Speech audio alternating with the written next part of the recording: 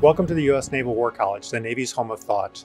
NWC Talks features our world-class experts examining national security matters. We hope you enjoy the conversation.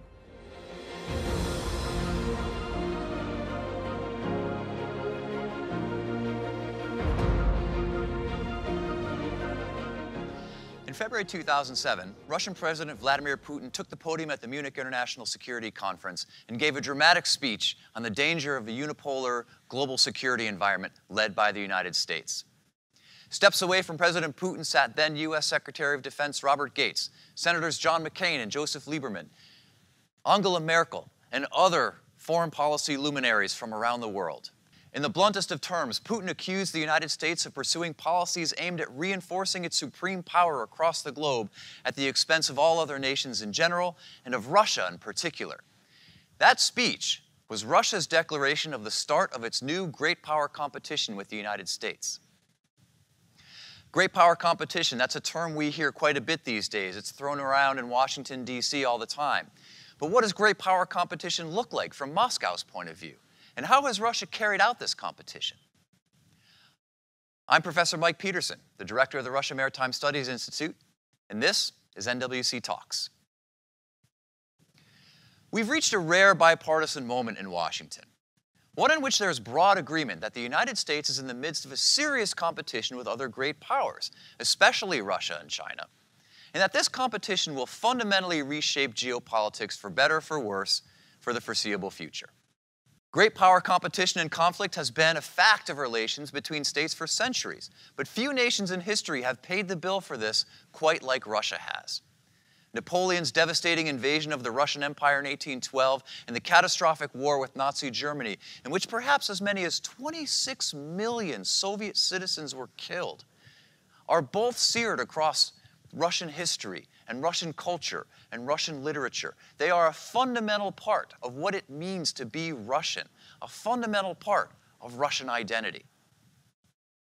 During the Cold War, the Warsaw Pact provided a modicum of strategic buffer between the Soviet Union and its NATO rivals. But the collapse of that system and NATO's accession of those states has revived old fears. These historical realities have colored Russian perceptions of competition and conflict. And if you don't believe that's true, I'd ask you to carry out a thought experiment with yourself. Imagine that history that I just proposed to you, but imagine it happened to the United States, a history of war and conquest and invasion. Now imagine that the United States lost the Cold War, and that Canada and Mexico joined the Warsaw Pact. And you may begin to get some kind of sense for what it's like to be a Russian and to look out at the world around you and understand what may be in store if you don't secure your own territorial well-being, your own national well-being. Russia's entry into the arena of great power competition in the 21st century can be traced to the early days of 2007. That year, the United States would enter its 6th year of war in Afghanistan, the 4th year of its war in Iraq. So-called color revolutions had been challenging authoritarianism and corruption around the Russian periphery, first in Georgia, Kyrgyzstan, and Ukraine, and later in Iran, and even for a short period in Russia itself. And these protests rattled the government in Moscow, which was convinced that the movements were a direct result of U.S. efforts to export democracy to the post-Soviet states, and that this would come at great cost to Russian security. When President Putin took the podium in Munich, he argued that the world was seeing an uncontained, hyper-use of force, as he put it.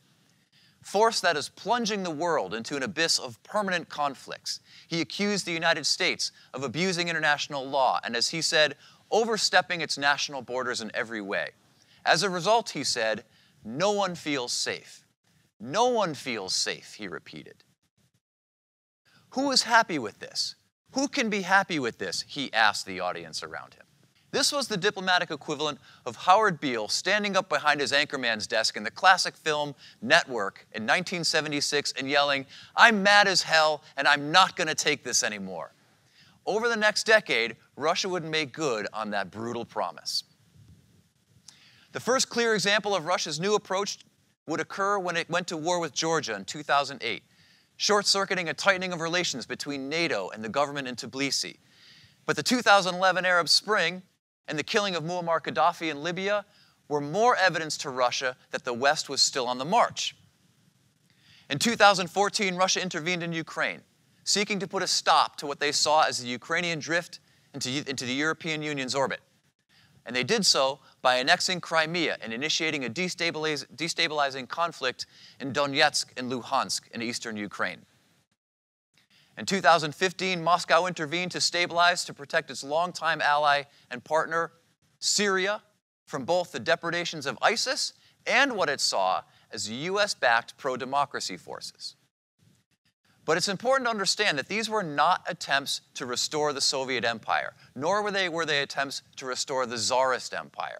From the Russian perspective, these are entirely defensive moves aimed at securing Russia's borders, at providing that buffer space, at creating greater conditions for Russian security. This is not an effort to restore any kind of Soviet or Russian empire. Russia has been very successful in these activities over the last several years. But how have they managed to compete? Their economy, after all, is much smaller than the US. By at least one measure, it's the 12th largest around the world, behind the likes of Italy and Canada. The US defense budget is 10 times the size of Russia's. Texas and California alone have larger economies than the Russian Federation. So how is it that Russia is able to compete in this environment? The answer to this question lies in Russian conceptions of modern competition and conflict. At the heart of Russian thought on these issues lies the hunt for strategic asymmetries. Russian strategic thinkers acknowledge that in terms of military force, they simply cannot compete over the long term with the US and NATO.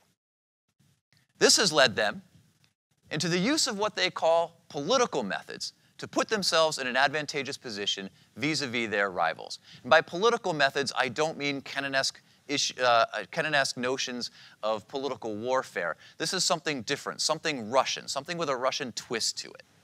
Russia envisions using these political methods to bring about political changes and policy changes in other states, and to prepare the battlefield for military action.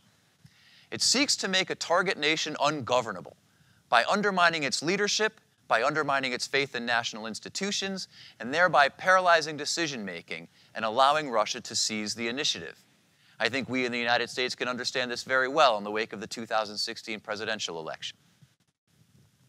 At the military operational level, this hunt for strategic asymmetries translates into using its advanced military hardware to deter the US and NATO, and, if deterrence fails, of raising the cost, of raising the human and economic cost of conflict to a height so high that it becomes politically impossible for its adversaries to sustain that conflict. But that's not to say that Russia is seeking a high-end, high-intensity conflict with the United States. Even though that's exactly what their military trains for, it most assuredly does not seek such a conflict.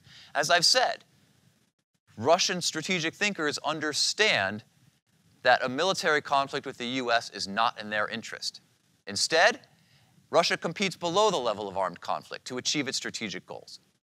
It seeks to exploit differing degrees of ambiguity in order to seize and maintain the initiative, and to keep its opponents off balance. The most famous example of this are the little green men who appeared in Ukraine and who appeared in Crimea in 2014. These little green men were unacknowledged military units with no unit patches, Russian Marine infantry and special forces officers who appeared to seize communications checkpoints and important strategic sites such as airfields and government buildings to ease the seizure of the Crimean Peninsula. Russia has also exploited the services of even more ambiguous, more ostensibly deniable, so-called impolite people. These include militiamen, biker gangs, and private military contractors.